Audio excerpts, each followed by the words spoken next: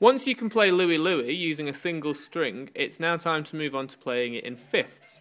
With your index finger, press on the top string on the 5th fret. 1, 2, 3, 4, 5. With your little finger, miss out a fret and put it on the string below.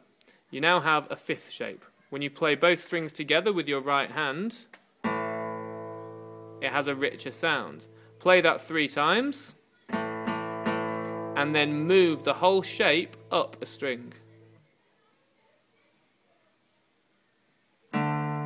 Play that twice for the D, and move that shape again up 2 frets. Then move it back down, and repeat.